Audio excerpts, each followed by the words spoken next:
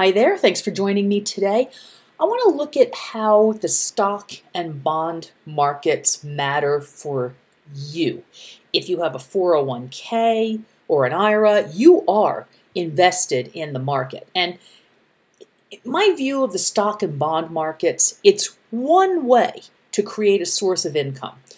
And I'll talk more about that in future videos, but it's one way, not the only way, to create retirement income. For decades now, since the 401k was launched back in 1980, what that did was it shifted retirement savings directly to workers, directly to individuals. And I even met people who actually have 401ks, and they're very disconnected from what these actually are, though, and they say, I'm not in the market. And I think maybe there's this idea among some people that to be in the market means you're out there trading stocks. No, if you have a 401k, you're in the market.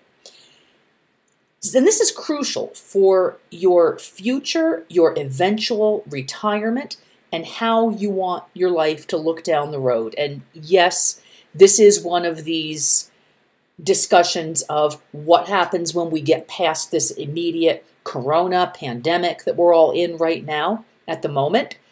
Looking ahead, what your future is going to be like and how your investments factor into that. Now, what we've just experienced is a big setback for retirement savers. As I'm speaking here today, the market was up triple digits today on hope that maybe the pandemic has peaked in the U.S. I don't know. You see a lot of hopium out there. I've been saying for a couple weeks now, we could easily not be anywhere near the market bottom for this particular correction. So just be prepared for that. So what we have, though, let me just put the 2020 action in perspective for you. The first 3 months of the year were the worst for the S&P since 2008, just 12 years ago. Most of us remember that. It was the worst for the Dow Jones Industrial Average since 1987. But what really counts now, and always counts at any time, is the investments, the stocks and bonds, the funds that you actually hold in your portfolio. And it sounds cheesy, I know it, but it's true. If you hold a well-diversified group of both stocks and bonds, you probably will not lose as much in a downturn as a person who lacks diversification. I've seen it, actually. I've seen that before. People who are way too heavily invested in stocks, for example, tend to lose a lot more in a correction. And that's just because stocks are riskier than bonds. They also tend to return more than bonds over time as well. So you get the good and the bad.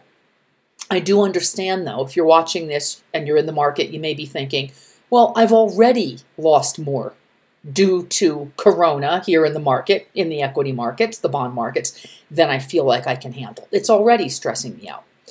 So today, what I'm doing is going to be the first in probably a 3-part series about asset allocation strategies.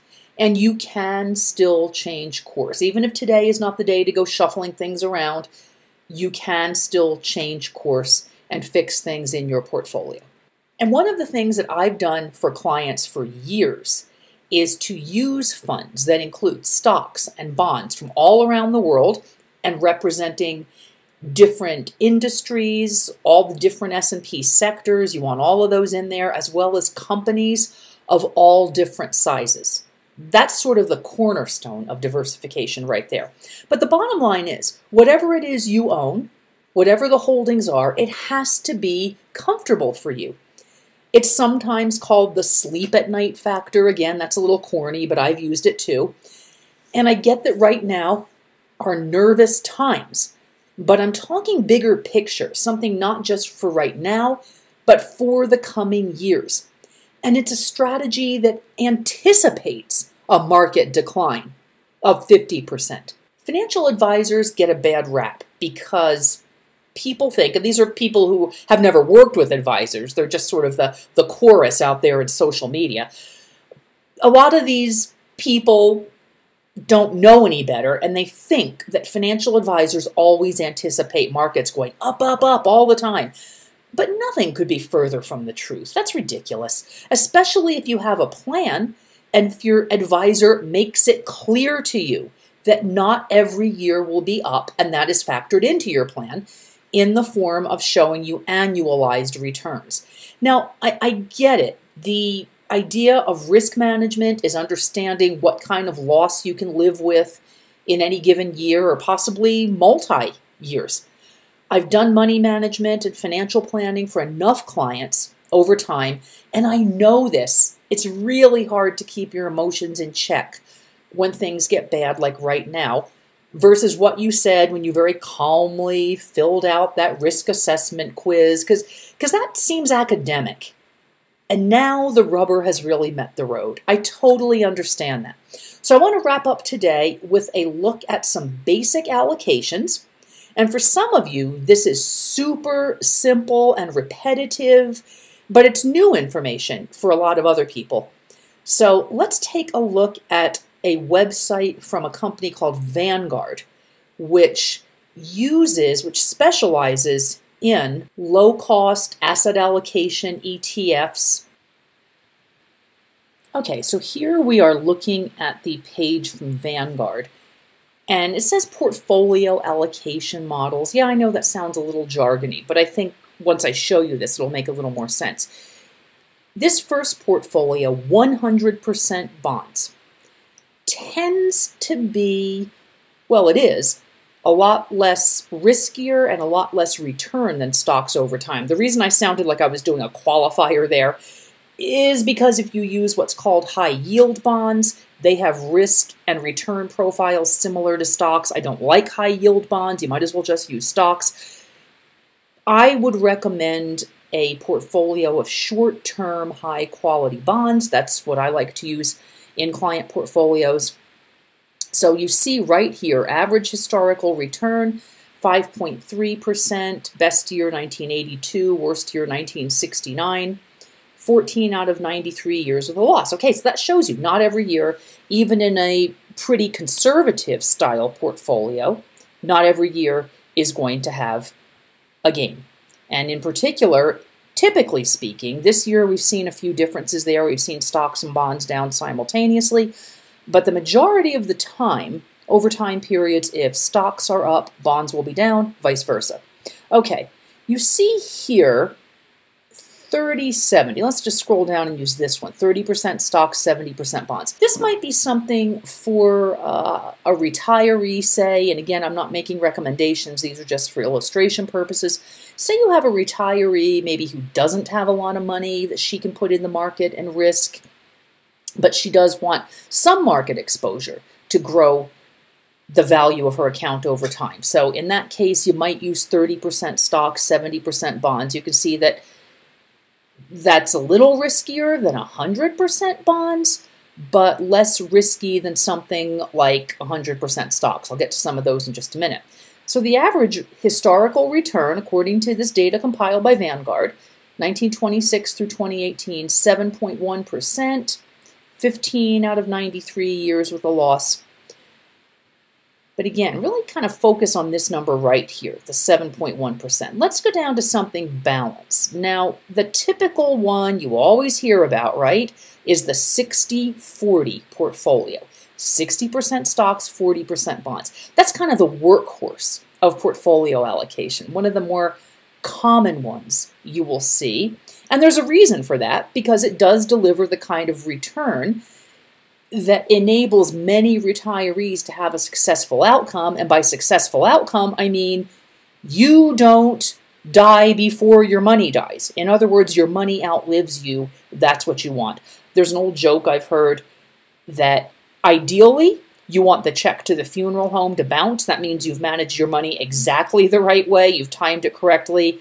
But really, in reality, what you want to do is have your money outlast you. Okay? Then you have estate planning, of course, but separate issue. Okay. Now, say you're a little younger, maybe you're you or your children, maybe in their 20s, and you want to have, you say, hey, I've got time, I can take some risk. That's true.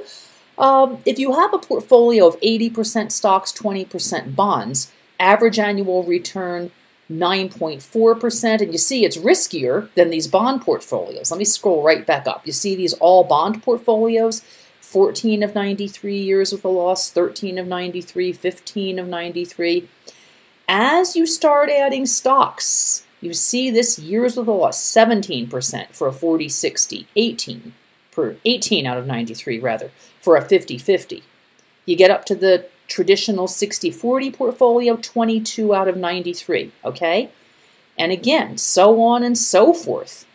You do risk more with stocks. A portfolio of 100% stocks, years with a loss, 26 of 93, average annual return 10.1%. You know, there's an investment guru out there who for years, not an investment guru, he's really a get-out-of-debt guru, he tells people, get in good growth stock mutual funds. Get a 12% a year return. I don't know what he's talking about, and neither does anybody that's done proper financial planning.